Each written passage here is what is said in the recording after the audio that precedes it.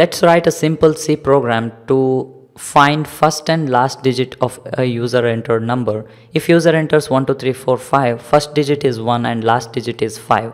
So let's get started with our C program. So let's take a couple of variables, number, first, last and count. I'll ask the user to input the number.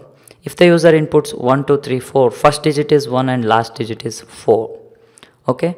I'll store the user entered number inside the address of variable num. It's very easy to get the last digit of a number, that is number modulo division 10 would fetch the last digit of the number. So that's done. To fetch the first digit of the number, we need to know the number of digits present inside the number. So let's count the number of digits present inside the number.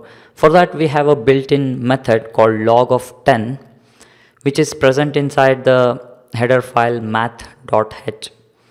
So if the number is 1, 2, 3, 4, count will be 3 because it counts from 0, 0, 1, 2, 3. So the number of digits minus 1 will be returned by log of 10.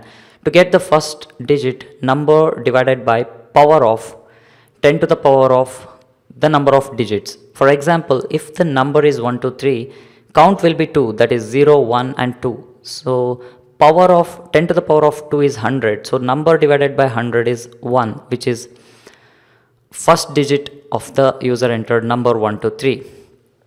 So let's output that result onto the console window.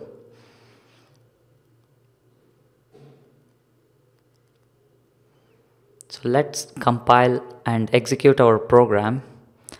I'll give 1, 2 and 3. First digit is 1 and last digit is 3.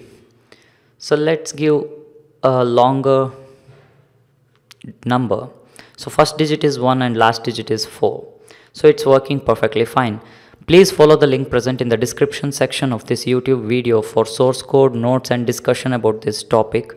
Please stay subscribed to our YouTube channel and blog, and please share this video with your friends online, and please do not forget to like this video on YouTube. Thank you.